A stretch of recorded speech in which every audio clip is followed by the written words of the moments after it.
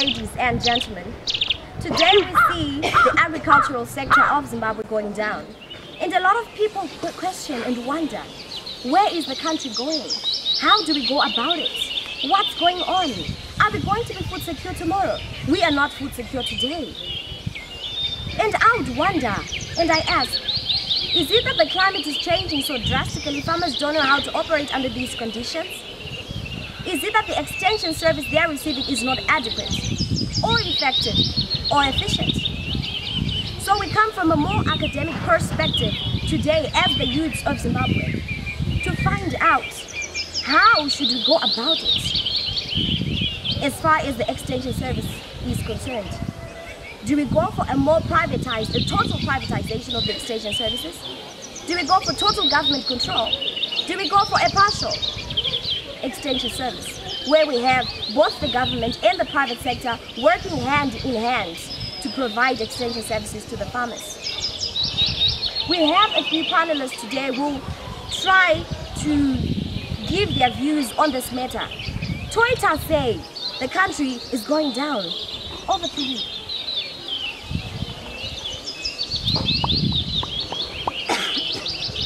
I suggest that there should be 100% privatization of these extension services. Why? This is because of dwindling budgets of these public institutions, which result in losses and also cause discontent among farmers. Since this privatization is going to be a profit motive business for these providers, I think there should be more investors, and as a result there should be competition. Due to competition, it results in efficiency, productivity, and also quality. There's also job satisfaction. This job satisfaction results in motivating these employees, and it results in productivity. People might think that it's not going to benefit these smallholder farmers because they cannot pay extension services. The reason why they are not going to pay for extension services is that they are producing less and they are not productive. But the more they are going to be productive, they are able to save those surplus and able to pay for those extension services. So I suggest that there should be extension, there should be privatization of these extension services in order to boost the food security in Zimbabwe. Thank you. Ladies and gentlemen, I disagree with the assertion that privatization, extension in Zimbabwe should be private, 100% private or 100% total. I agree that in Zimbabwe we should go partial. Ladies and gentlemen, most of our private sectors have got access to donors, and most of them they are donor funded. Because they are donor funded, they have got resources, and when it comes to extension, they are efficient. They are goal specific, they are target specific, they are result specific. And most of our government in Zimbabwe, they are going to come in as a regulatory board, whereby it will be monitoring and evaluating, because most of our private sectors are rising up in Zimbabwe, and we need to be sure whether our farmers are going to be given correct information. So we are saying, ladies and gentlemen, today the Zimbabwean sector needs a partial way of extension in the sense that the government will control and monitor whether our private sectors are correct or they are not. Ladies and gentlemen, I'll give an example.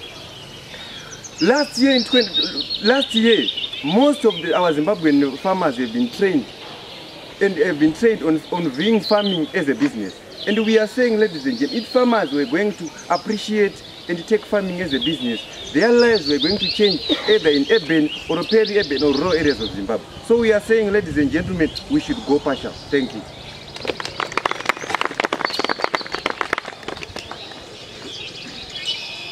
I am in total disagreement with the previous presenters. I think our extension services in Zimbabwe should go totally government-owned. Firstly, our government strives for equity, as well as uniformity among its farmers.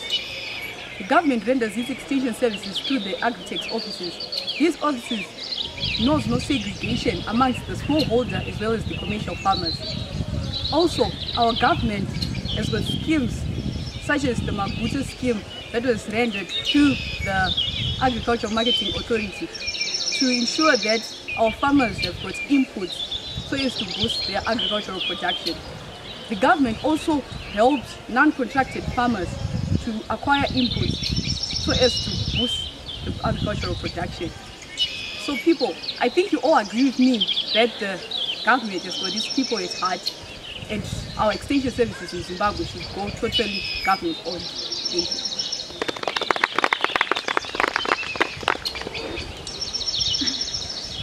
So some vote for total government control because the government has people at heart. And it is true, the government does have people at heart. But someone says the government does not have the resources. So what do? Do we go for total privatization? Do we go for total government control? Do we go for partial extension services?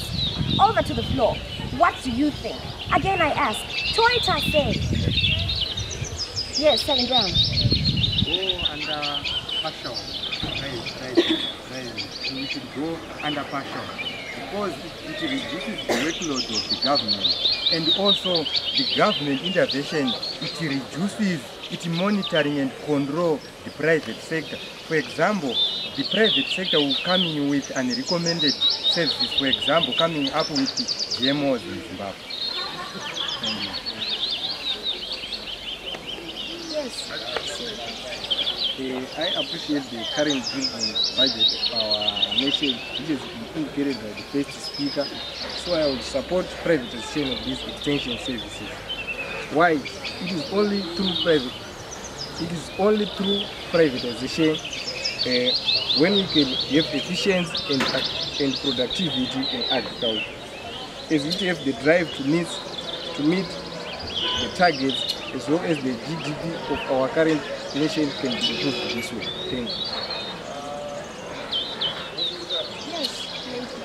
Okay, I don't concur with my colleagues who are saying yes to total privatization or partial privatization. I am saying extension services should remain permanently free of charge to farmers. Ladies and gentlemen, have you considered the economic instability we are facing here in Zimbabwe? Our farmers don't have enough money to pay for these extension services. Ladies and gentlemen, I'm simply saying let the government support its farmers through free service extension. Thank you. Yes, gentlemen in purple.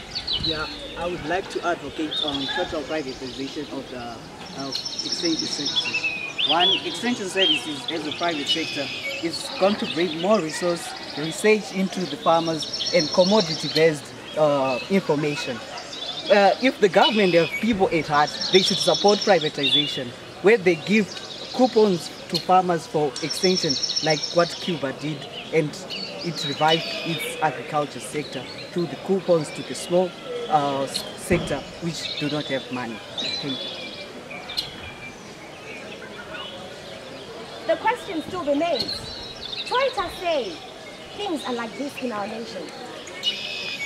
The private sector will be effective. It has resources, some say. It's international, some say.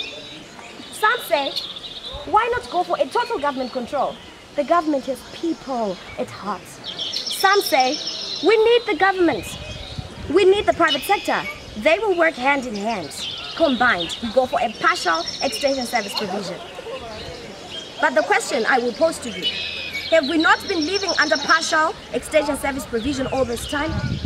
But how are we performing as a nation in the agricultural sector? So the question I still pose to you, Toita say, what do we do about extension service provision in Zimbabwe?